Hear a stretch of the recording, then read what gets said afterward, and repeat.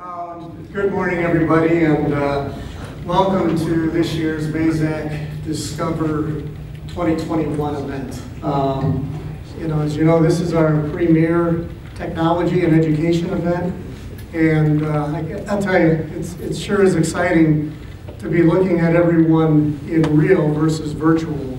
I don't know about you all, but I kind of got tired of looking at those little squares on computer screens. So again, thank you for coming.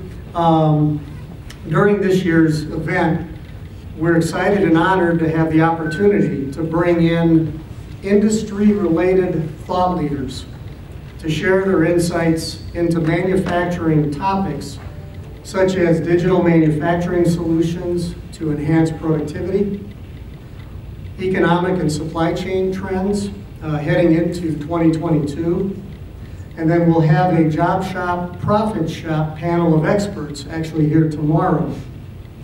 But today's topic is one that certainly in today's environment with the shortage of skilled labor, supply chain disruptions, and the need for greater productivity, I think hits home. When and how to introduce automation to your shop. I'm honored to be able to introduce this morning's keynote speaker, Mr. Mike Cicco, President and CEO of Fanuc America Corporation. Mike also serves as a director on the Fanuc Corporation's Board of Directors. In addition, he's a board member of the Association for Manufacturing Technology, otherwise known as AMT. A 20-plus year veteran of Fanuc. He looks pretty young for that, huh? Mike oversaw departments ranging from material handling to domestic automotive sales prior to becoming Fanuc America's Corporation's president in 2016.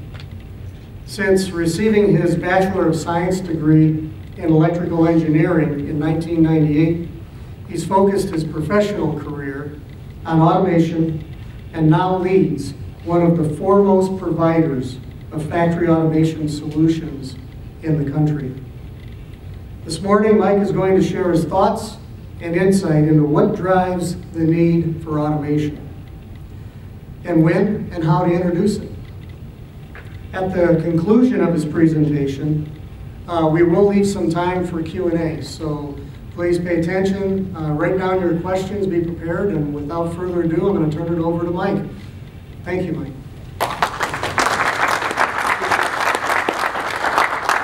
All right.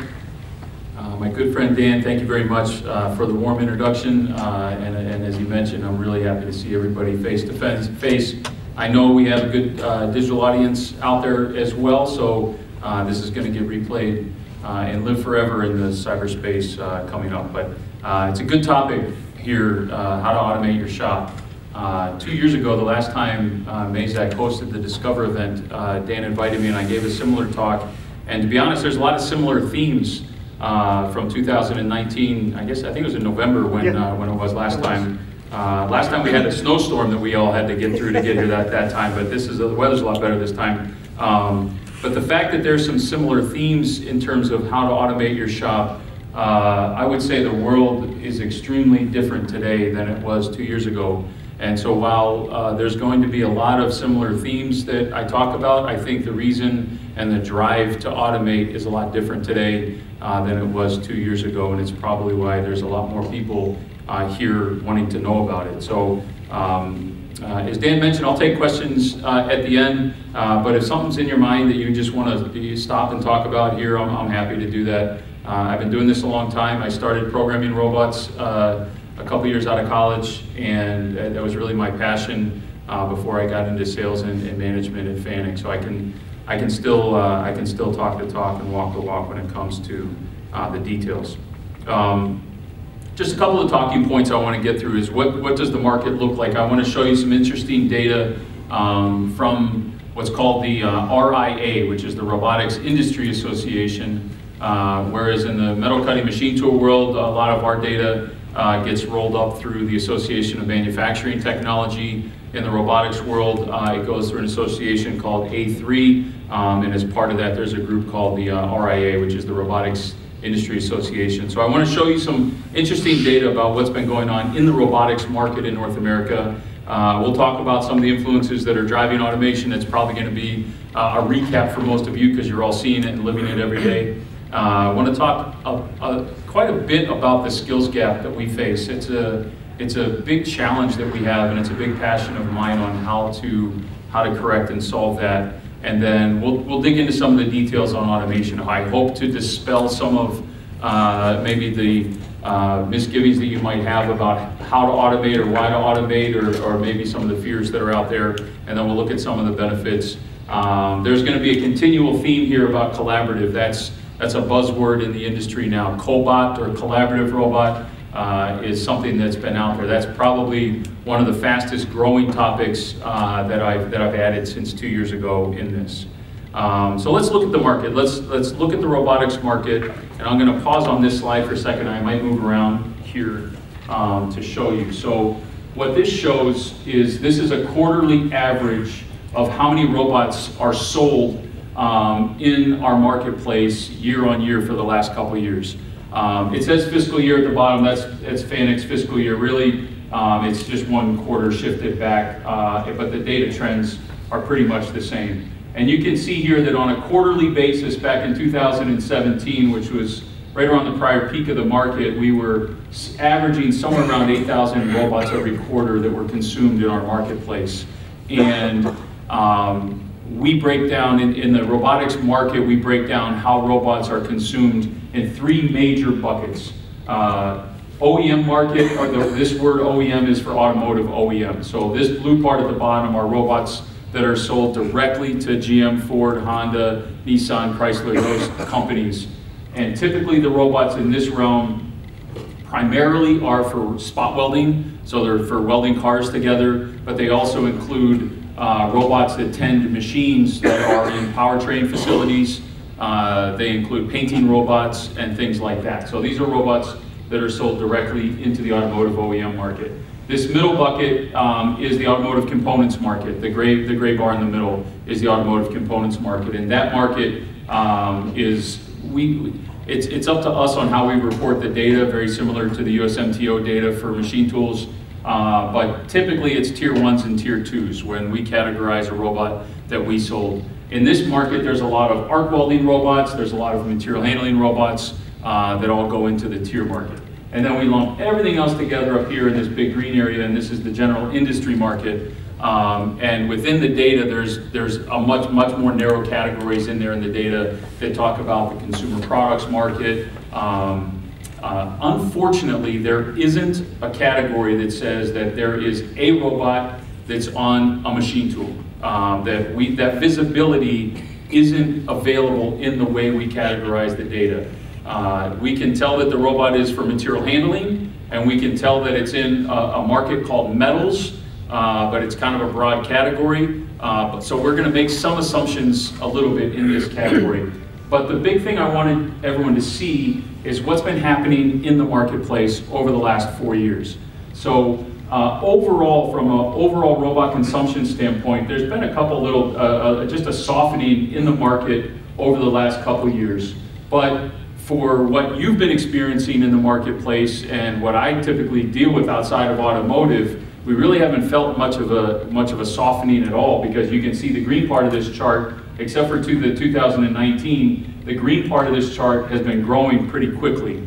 And in 2021, so far this year, it has been growing very rapidly. The automotive piece of this chart, if you look back over time since the 80s, is kind of an upward trend, but an up and down. It really is, the automotive market is, for those of you that are in it, is a very cyclical market over time. And we've been dealing with this. But this green part of the chart has never been this high. And this past quarter was the first time that the non-automotive robot orders exceeded the automotive robot orders in the entire industry. And so it's a really telling part of our business and what the demand is for robotics today, because the automotive piece, it has softened a bit, but it's still very strong. It's just that the non-automotive piece is growing more and more. And so That's a really big change in the industry today, where non-automotive consumers are buying robots at a record pace, and it's throughout the industry, and the machine tool market is one of the hottest ones out there. So let's talk about why. And I really probably won't even get off the first bullet point, which is why I bolded it and made it bigger, because we used to talk about all of these things. When I would try to sell companies on why they should automate, we talked a lot, and I'm still going to touch on some of these things of just, that if your labor rate's too high, or if you want to run a third shift and try to do lights out, or from some of the safety aspects, if you're running really big parts and things like that. But the overwhelming part of the discussions today is about people and about the labor shortage. And I was telling Dan earlier today, last week, I was able to meet with the Secretary of Labor through a mutual friend, and we talked a lot. And we talked a lot about there's 5 million missing workers somewhere that pre-COVID, pre-pandemic, and now, as we can't really call it post-pandemic yet, but we're getting close, that there's 5 million missing workers that we can't figure out where they are. And we're trying to break it down into people that retired early, so people in their late 50s, early 60s that had enough with the pandemic and enough with the workforce, and so they called it, or they're not back into the workforce yet. And then there's a spot at the very bottom of young workers that are now still out of the workplace, trying to figure out what they really want to do for a living. But this labor shortage is something that's driving automation across the industry. And it's not just happening in America, it's happening in Europe, it's happening in Asia, and it's really a global issue. So let's look at a couple of the key issues, a couple of the key numbers here. This is just in demographics of the age of our workforce, that in the next 5 to 10 years, there's millions of people that are going to be exiting the workplace from a retirement standpoint. These numbers were discussed before the pandemic. We expect there to be 2.5 million unfilled jobs in the manufacturing industry, and then trying to relate that back to metalworking.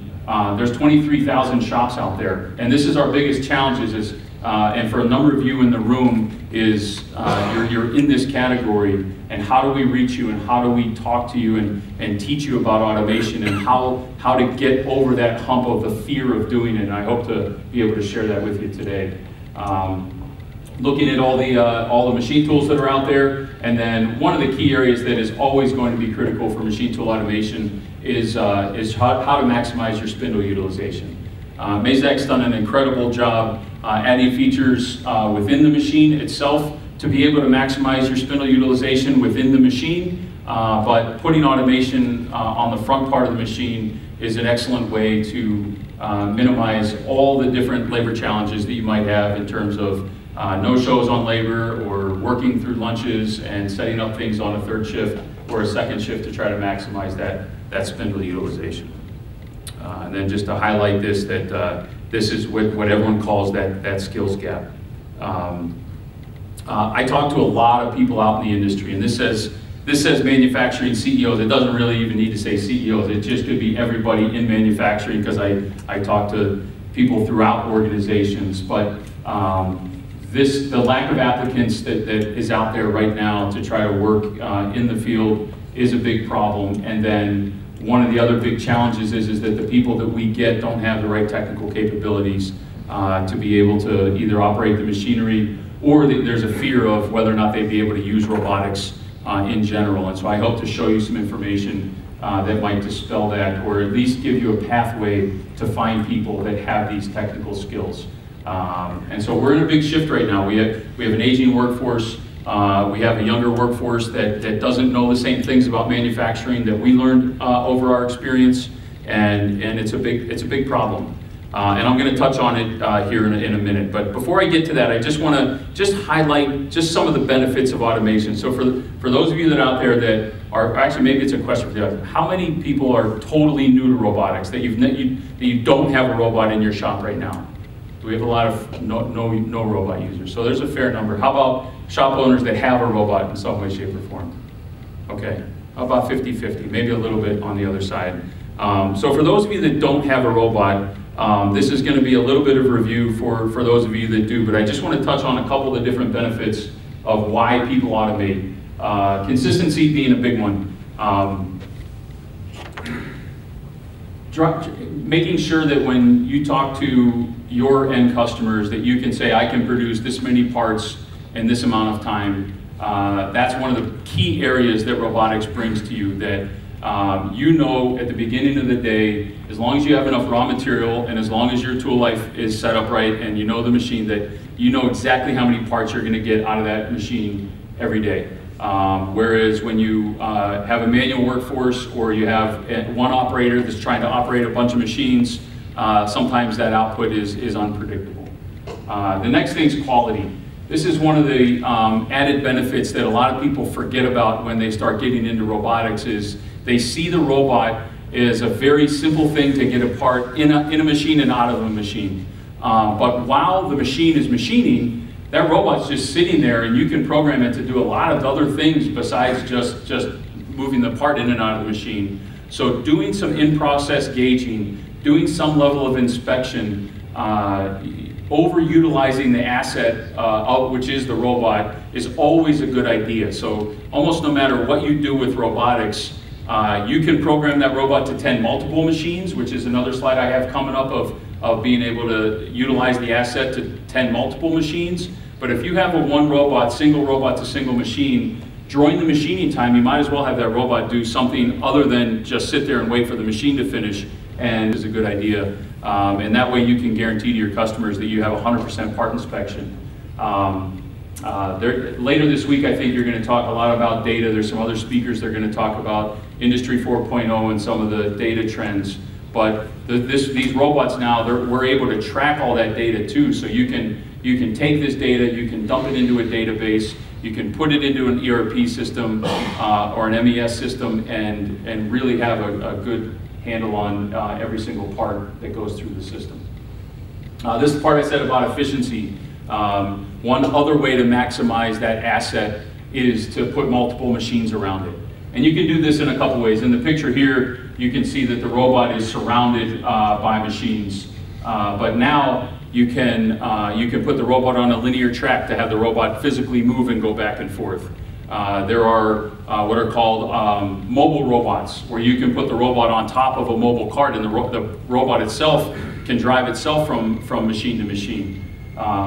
So there's a lot of different ways to do that to try to maximize your efficiency on the robot. And in this case, a lot of cells that look like this tend to be pretty high volume cells, that this isn't the traditional job shop cell where you might want to change what you do on this machine.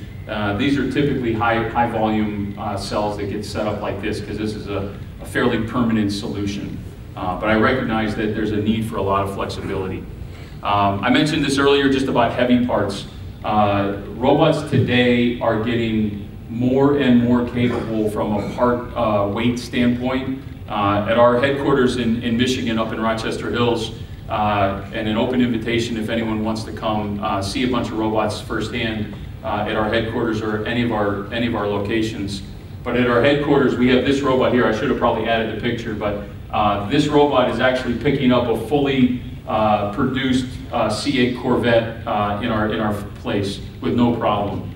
So all we did was just fab up a little fork that goes underneath the car, bolted it to the end of the robot, and the robot can move the whole car around. It really opens up your mind about what automation can do when you recognize that the robot can pick up 5,000 pounds. There's a lot of machines out there. The machines that are out in the industry today that can move that kind of weight around are typically very dedicated or very manual. So it's either some level of a crane or some jig or something that's going to move that part around, or it's a very dedicated, very expensive machine. But as soon as you can get a robot, it's infinitely flexible. It really opens up your mind on how to handle heavy parts, because you can treat it just like a small robot. It programs exactly the same. There's really no difference except that it's bigger and can handle more weight. So there's great ways to handle safety with the robots. And then this is kind of a new thing. In the last couple of years, what we're seeing as a trend in the industry is that from a consumer, for those of you that are using robotics right now, or for those of you that aren't, that are thinking about it, there's a lot of different pathways to go in terms of how you get to that spot where you're using the automation. One way is to call Mazak and have them and their engineers help you out. Another way is to call Fanuc, and we could do that. There's integrators, systems integrators that can help you, or you can try to do it on your own. If your employees are going to be the ones learning how to program the robot, you might just want to do it on your own. And because of that way, this concept of a pre-engineered system is really starting to take hold and be fairly popular in the marketplace. So, I have the actual Mazak one on the next slide, but you'll see this robot out on the floors. This is our robot called a CRX robot. Is a collaborative robot. But this idea of a pre-engineered system can be collaborative robots. It can be non-collaborative robots. But typically, what it is it's something that you'd buy that includes the robot itself. It probably includes some level of communication to the machine. And so the Mazak machines now have really slick interfaces where you can just plug the robot right into the machine and have the communication pre-configured. But this would be a way where you don't necessarily want to pay someone to come in and do the whole entire installation. You want to have some level of ownership, but maybe you don't have as much mechanical engineering expertise in your shop. So you buy something that is fully set up to have some flexibility, like a little part stalker here, or a little turntable here like this one, and then you take it from there. You buy a fully configured system, and then you handle the programming and the interface and things like that. And so this is a growing way to do robots and automation in your factory, where you can take a pretty significant level of ownership of it. And this also then drives the price down, because then you're paying for hardware and not necessarily all the installation costs and things like that that come with it. So this is a growing trend, and you'll see a system like this that Mazak makes that's out on the floor today too. So let's talk then about systems integrators. As I mentioned, if you're going to get into robots and automation, there's a lot of different ways to head down that path. When I first started into this business in the 90s, there was only really one way. If you wanted a robot, you called the robot company, and the robot company provided you the robot. That was really the only way that it was. And throughout the 90s and into the 2000s, the concept of a systems integrator took hold. And it was pretty beneficial to us, because it allowed us to get out into industries that we would have never gotten into on our own, that our engineering staff was limited. And so if a pharmaceutical company wanted a robot and we didn't have any experts within Fanuc that were experts in pharmaceutical, we went and found companies that were experts in that area, and we utilized them as integrators. So the concept of systems integrators has really blossomed, and now we're evolving now into a next phase of that, where you might be wondering whether you need it or not, because the idea of robots is getting even further and further integrated into your shops. And so right off the bat, it's really up to you. But some of the pros and cons here is integrators do have the expertise to perfectly meet your needs. That it's their business to do this, to come to your shop, to look at what your part mix is, to look at what your spindle utilization is, to talk to you about the future, and they're the experts in that. That's what they do for a living. They also are very experienced in the safety aspects of robotics as well. They cannot be overlooked. Collaborative robots are a thing that are safe to use around people, but and people always use this analogy with collaborative robots. A collaborative robot is good and safe and collaborative if it's holding a pillow. But if you're machining Leatherman knives on the robot, and the robot takes a machine knife out of the machine, it's not safe anymore. It doesn't matter if the robot's collaborative, because it's holding something that could hurt you. And those are some of the aspects about automation, where a lot of people think, well, I have a collaborative robot, I don't need a fence, I can do whatever with it, but it's not really. You really do have to pay some risk assessment attention to it. And systems integrators are good at that, but there's forums and there's online tools that can help you with that as well. A system integrator could most likely get you faster than you can, get you into production faster because they're dedicated to it.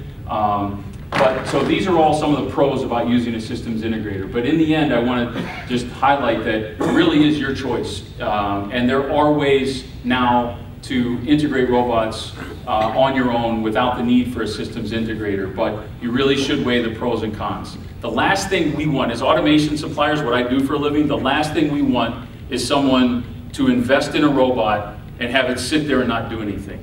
That's the worst thing possible, because it ruins your next opportunity and your next opportunity, and that's some of the hardest sales that us and our distribution network goes through, is trying to get someone's mindset overcome that had a bad experience with a robot previously. That's one of the hardest sells that we have, is to walk into a shop that someone that either failed with a robot or it never quite worked right, or they tried to do it on their own and couldn't get it to work, and then to try to get them to do it again. And so we want people to be successful right from the beginning. This is one way to do it. A pre-engineered cell is another way to do it. Working with your machine tool distributor, working with the machine tool OEM like Mazak is another good way to do it. Okay? So let's talk about collaborative for a minute. I talked about this a minute earlier about some of the pros and cons here. So collaborative robots, just to highlight the word and where it comes from. A collaborative robot by definition is something that has a safety mechanism built into it where the robot will stop if it touches a person or an unexpected object. That can happen in a couple different ways. In this particular robot, this is you could call this like a regular robot from Fanuc. It doesn't have anything special in this part of the robot. All the green stuff, even though it's painted green instead of yellow, all of that thing is exactly like the yellow version. So it has the same motors, the same reducers, the same castings, and it works exactly the same. What's different about this robot is down at the bottom here is a special force sensor that monitors what that robot's feeling as it moves around. And so with this robot, you have to tell it how much weight it's holding, and you tell it where to go, and the sensor feels what the bottom, in the bottom, the sensor's feeling what the robot's doing, and if it feels anything different than what is expected, it stops. And that's how this particular robot works. Some of the big benefits of these robots, number one, and this is probably the biggest aspect of collaborative, is they're easier to use. There's a level of complexity that gets taken away when it comes to collaborative, because you don't necessarily need a fence. A lot of them are coming with very easy ways to program, which you can see out on the floor with some of the demos that are out on the floor of how easy they are to program and change the program. When we say low cost, it's not so much that the robot itself costs different, but it's the amount of extra time and equipment that goes in and around the robot that makes it lower cost. Whereas if you had a non-collaborative robot cell, you might need a full fence, you might need to have someone come in and help program it because it's not as easy to program. You invest in this machine, but with your investment, you never really know what's going to be machined next on that machine. So to dedicate a piece of automation, it's like one robot to one machine, but not knowing what that machine's going to do next week or next month, it's hard to then tie that robot to that machine. But now with collaborative robots and how lightweight and easy they are, you can invest in your machines as you normally would. You can invest in automation, and you can think about it as a portable asset where you want to have this lathe today because it's tooled up and ready to go for this part. You can wheel up the robot. It's pretty simple to teach a couple pick and place points, and it's tending that machine. Tomorrow, part changes, and you need to run something real fast on that machine. You just wheel the robot out of the way. You're running that machine manually for a little bit because that's what the business says, and you can move that robot down to another machine and have it do something totally different. That's not even close to being out of the realm of possibility. It happens all day, every day at a lot of the end customers. So that's a very real, and it's actually demoed outside that you can see it. And so it also provides an easy entry into robotics. This is the demo. This is showing the system that you'll see outside. So as I mentioned, you'll see that this robot here is on, there's casters here at the bottom, a couple plates to make it stable that then just flip up when you want to move it around. Typically these cells come with some sort of part stalker. This obviously set up with some parts for the lathe. And then typically what you'll see around collaborative robots is a little sensor like this down at the bottom here, this yellow sensor, and that's called an area scanner. And what that does, that sensor just ties directly into the robot. But what it's pre-programmed to do is that if no one's close by this, this sensor it shoots out lasers out the bottom of it and senses your feet and your legs. And if no one's standing by the robot, then the robot can go faster and tend the machine like a normal robot would. And then as you get closer to it, it starts to slow down from a safety aspect.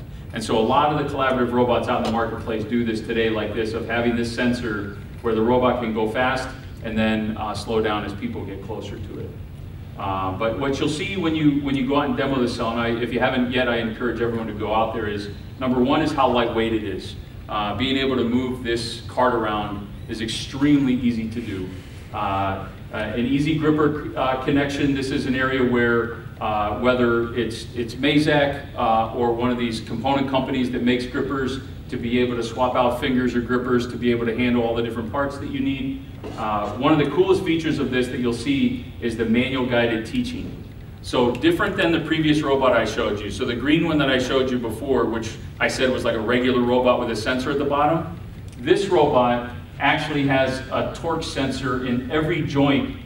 So it's constructed differently than a standard robot, but there's a torque sensor that's in every single joint of this robot.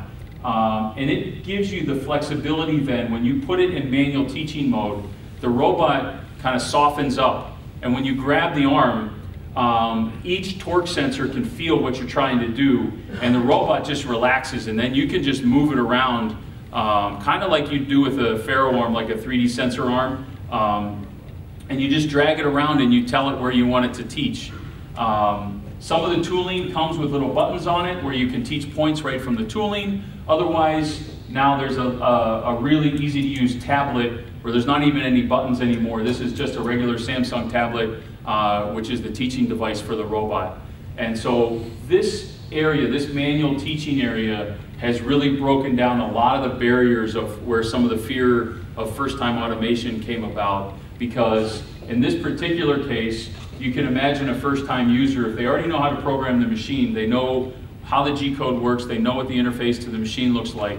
But now, if you just need to grab the robot and move it over to that first point and say, here's where the first part is that I need you to pick, and the robot takes it from there, and it's already programmed to calculate all the other points from there. You just have to teach it one of them, and it figures out the rest, and then you literally take the part and you move it by the chuck, and you say, here's where to put the part, and it takes it from there. It turns into a pretty simple thing to do. And this is where we're seeing this particular piece of automation, and things just like this are starting to be one of the more popular ways that people are tending machines now. It's very flexible, it's very easy to use, it's very portable, it's very cost effective, and this robot's really well suited for this. It comes in two sizes right now. There's a long arm version of it and a short arm version, and we're working real hard to create more variants of this with bigger payloads and smaller payloads and stuff like that, so that this type of collaborative robot is tending to be one of the more powerful things in the industry. Okay? So now's the time when you talk to Dan, you start putting in all your orders for machines and your robots and things like that. Everyone ready for that? So, but unfortunately, people are still probably sitting there and saying, well, you know, Mike's a really convincing guy, and he said a lot of great things, but here's all the buts. And this is, I've been doing this a long time. Here's all the buts that we normally hear. I still want to run manual sometimes. And my people just aren't trained. My shop's too small. I can't afford it. And things like that. But I'm here to tell you, and actually when I put this picture in, I thought it was going to be funny, but it's more creepy than funny. I searched for Google and said, you can do it in Google search. And I said, oh, cool, it's like a robot and you can do it at the same time. But now that I'm doing this in real life, that's more creepy than I thought it was going to be. But you can, and I'm just going to highlight a couple different reasons why. So number one, if you think robots can't be connected to machines, that's not true.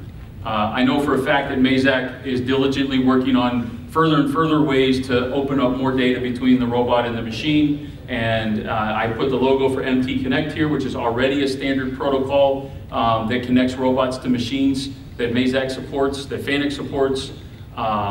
Hooking up the robot to the machine is not as hard as it sounds. It's easy. And there's a lot of data there that can be transferred back and forth. And even if you want to take it in the most easiest way, the robot needs to know when the spindle's running and when the door's open. And the robot needs to tell the machine to close the door and start. And that's about it. And other than that, it can take it from there. Now you can get real deep into it and do part offsets based off of gauging, and you can do a lot of different things with it. But as long as you can tell the machine to start and the door to close, and as long as the robot knows that the door's open and the machine stopped, that's about all you really need to do between the robot and the machine. And so it is much easier than you might think. So if you're worried about that, don't. It's easy. I've talked about this probably enough already, but collaborative and fenceless cells make it easy to run in automatic or manual. The one thing I'll probably further mention on this cell though is if you get to a point where you need a bigger robot because your parts are bigger, I don't want you to think that there isn't a collaborative robot for you to use. Because the word collaborative robot doesn't just mean a robot itself is collaborative. You can collaborate with other types of robots too. You just need the right sensors. So in this particular cell, you can see, as I showed before, you have these actually you can't really see them in the picture, but they're kind of built in underneath the cell here. Actually, no, I'm sorry, it's right here. This sensor at the bottom of the robot. So this is a non-collaborative robot tending a machine with another part stalker. And this is a non-collaborative robot, but it works in a collaborative way. So there's no fence. It operates on its own, and you can just walk right up into this cell and change things around. And just like some of the challenges that I mentioned, if you ever wanted to run this machine in manual, you're not taking down big sections of fence to be able to do that, because all you have is just a little section here and the whole machine is still open. So you can use regular robots in a collaborative way if you have the right sensors set up on the robot itself to be able to stop it if someone goes into the work cell. If you're sitting back there thinking, oh, I have this part or that part and I've never seen a good way to feed that part into the robot cell, this is another really simple thing, and there's a lot of technology out there to be able to do this easily, whether it's a simple part stalker for round or square parts, where you have a conveyor in feed, whether a turntable. There's all sorts of different ways to feed parts into the system. And it's really as simple as doing a quick Google search on ways that it's happened. Our YouTube page, I think we're up to, I don't know, a couple 100,000 videos that have Fanuc robots in them doing different things.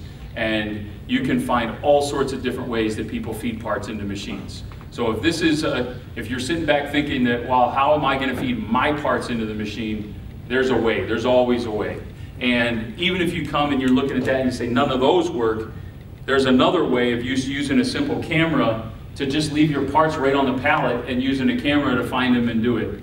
This starts getting a little bit more complicated than the easy teach part of it by implementing a camera into it. But this is not something that is challenging in the industry today. There's no lighting challenges, even part finishes. If you have shiny parts, if you have black parts on a black background, there's the sensors that we have today in this part of the business.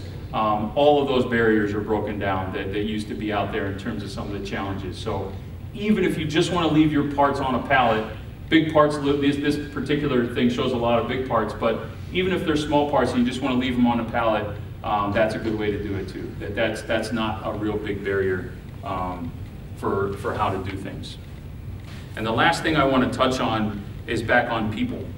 And I think that's, again, maybe why a lot of you walked into this room today is because you can't find people and you thinking about automating because you can't find the people to do it. And I want to help you, I certainly want to help you automate your machines because I think it's the future. I think the skills gap is going to be here for so long that there's going to be a big enough gap that we need to supplement skilled trades with automation, and we need to maximize the people that are out in the industry today. And it is not going to be one or the other, it's a combination of both. That we might have a machinist that is going to focus on, from a plant level, maybe not on a machine-to-machine level, and maybe you're going to find someone to program some of the robots so that some of the manual labor that's used to tend the machines is supplemented with the robots. And I'm here to tell you from experience that the best way to find people to support this industry is to partner with education. And when I say that, I don't mean universities per se, I mean all levels of education. And we took this stance. We found, as we continued to sell robots and automation, we found that one of the big upcoming challenges is there weren't enough people out there that knew how to program robots. So we'd be going in and trying to sell robots to someone, and it was everything lined up. I have the need, I need the robot, but I don't have anyone that can program it. So we started building up our academy, Fanuc's own academy, and we train tons of people, and we have the largest robot training facility in the world up at our headquarters in Auburn Hills and Rochester Hills. And we do training here in Cincinnati, like my guys here from Cincinnati, we do training at 20 of our other regional locations, but it still wasn't enough. We still couldn't train enough people to fill up the industry. And so what we worked on and what we decided to do is we started partnering with education. And currently, and this slide's maybe six months old, we currently have robots in 1,300 different educational institutions just in North America. And the bulk of these are two-year tech schools. So it's about 50 to 60% of those are two-year tech education schools, and then the remaining 40% is divvied up between high schools and then universities. And this is providing 100,000 people, kids, every year that are looking to get into the workplace, that because of what we've provided, they're coming out with I'm not talking about learning how to, like a toy robot or like a Lego robot or something like that. They have real robots, and they're learning real programming skills. We have examples in downtown Detroit. A big automotive component company called Flexingate was going to build a new plant down there, and they recognized that they didn't have enough people. And the local high school said, guess what? We have a high school that we can't place, a lot of these kids are just going right into the workforce after high school, and we're having a hard time placing them. And we said win-win. So we put a couple dozen robots down at the high school, and those robots are teaching the kids, the kids are learning how to program robots, and they're feeding right into the Flexingate plant, making a ton of money coming right out of high school. And so I know I'm talking to some of the Mazak distributors, and so I'd encourage you to, and we can help you with this, find all these dots, find what school is which one of those dots depending on where you are. And if you're here owning a shop or associated with this shop, we can again do that same thing. So find which one of those dots is best suited to help you guys, and go knock on their door and say, listen, I run a local shop, and I'd like some of the kids, whether it's let's start an internship, let's start an apprenticeship, or I'll hire half of the next graduating class. Part of the biggest problem we have now, actually, truthfully, is a lot of the two-year tech schools, the kids are getting recruited to stop school and go work before they finish, and we're saying, no, you should definitely get your associate's degree and finish school, and then go work. But we're finding employers that want to supplement it so they can fund some of this, so it's an untapped area that I always talk about now, because if you don't know who your local tech school is, or if any of the high schools in the area have robots or automation or CNC technology, this is not just, I'm talking about automation now I'm talking about all of manufacturing technology.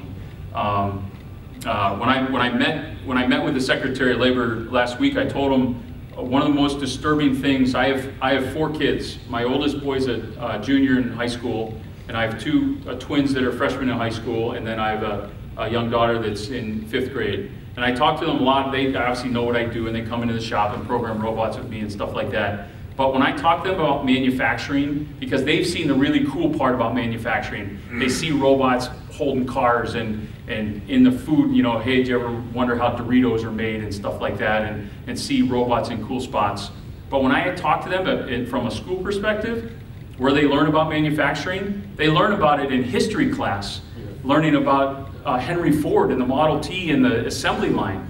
And we're not teaching our kids about manufacturing. It should be in science class when we're talking about manufacturing. And so that's a big problem, but every dot on this map is an area where there's going to be somebody in some place that's going to be educating young people that are going to help. So if you have existing workers that need to get trained, send them to Fanuc. We have a lot of areas that we can help existing workers, and if you need more workers, find a dot on that map and figure out who it is and knock on their door and say you want to help. Okay? And then how do I get started? You're in the right spot. You've got all the best people in the world from Mazak here. You've got your local distributors here. Like I said, you could go find an integrator. We can help you with that. Just pick an application and go.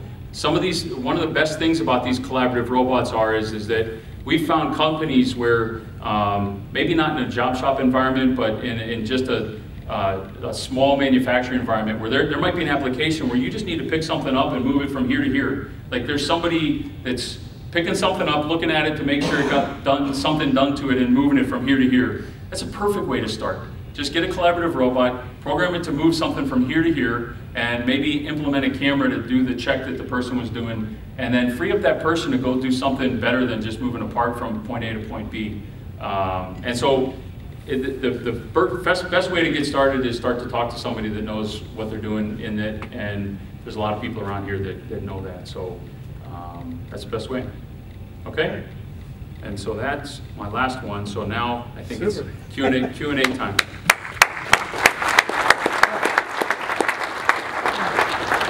We've got maybe about 5-6 minutes for questions, but first, real quick, the National Association of Manufacturers, their most recent data as of the end of September, early October, there are 10.5 million unfilled jobs in the U.S. There are only 8.5 million active individuals looking. Of those 10.5 million, 900,000 are in manufacturing. So we're competing against all other manufacturers, across this country to fill 900,000 jobs because of the imbalance of supply and demand that we see in the market right now. So great stuff, really good information. Any questions for Mike? A lot of note takers. Yes, in the back of the room, Mr. Burkle. Any progress or breakthroughs in vision systems, Mike, that have helped enable you with new applications? Yeah, that's a great question, Chuck. The question was, is there any breakthroughs in vision systems? And so what I would say, there's two probably big areas that I would highlight with that. Number one is how integrated the vision systems are becoming with the robot today.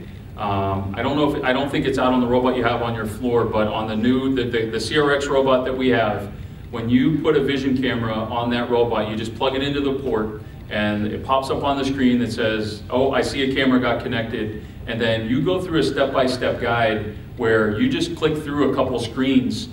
And unfortunately, I told my applications engineer that we're automating him out of a job right now. He's a very good guy. We're not actually automating him out of a job, but the robots really teach themselves how the vision works today. So that's number one, is it used to be a pretty complicated calibration setup to get everything kind of hooked together, and it's not like that anymore. That it recognizes that it's on there and it kind of figures itself out. And then the second one, I mentioned one of the challenges is, especially in machining, is about lighting and shiny stuff and the contrast between shiny and dull. And the way the cameras work today and the software that's embedded into the cameras, it isn't magic, but it's kind of like magic is you just say get rid of hotspots, and the software just takes them right away. And so there's some lighting, there's some software within the cameras today that take a lot of the lighting challenges that used to be a struggle with vision out of it. So those are probably the two biggest things, is how easy it is to connect the camera, and then the lighting. And if you want to get further into the weeds on this, the 3D sensing technology today is absolutely incredible for what we have. We have a device, it's small. It's like this big. It has 2 cameras and a little projector built into a small device that's this big, and it's a 3D sensor. And if you ever wondered how all the e-commerce companies that I'm not allowed to say their names by name sort packages and are able to pick and place things real fast so that you get your stuff in 2 days, it's because of sensors like that. So that's probably the third one is the 3D sensing technology that's out there is great. So if you're ever trying to pick things out of a random bin, give it a second shot. If you weren't able to do it yet just a year ago, have us take a look at it because the 3D sensing technology is incredible now. Along those lines, do you see much in the way of AI integrated in with robot technology expanding, various applications? Yep. Another good question, Dan. So the question is about AI and how that's integrated. That's an easy word to use, artificial intelligence. Everyone says that they have some level of AI, but I'll say practically the way we use AI, you can think of it more like self-teaching. So our artificial intelligence is more like, especially on the camera side, is more self-teaching, so that you might train the robot how to pick up a small cylinder of aluminum, and what the AI does is it enables that robot to then recognize all sorts of different sizes of that. Just kind of build on itself. And build on itself. Yep. Yeah. So, or in the e-commerce area, you teach it what one package looks like, and then it self-teaches itself with all the other ones. So that's how we use AI. That's pretty cool. Yep. Yeah. Any other questions? All right. All right, sounds well, good. Mike, thanks so much. We appreciate it again. And again, I believe tomorrow Mike's presentation will be available on demand. So if there was anything in there that you wanted to check out again a second time, you'll have access to that. So have a great day. Thanks, everyone. Thank you.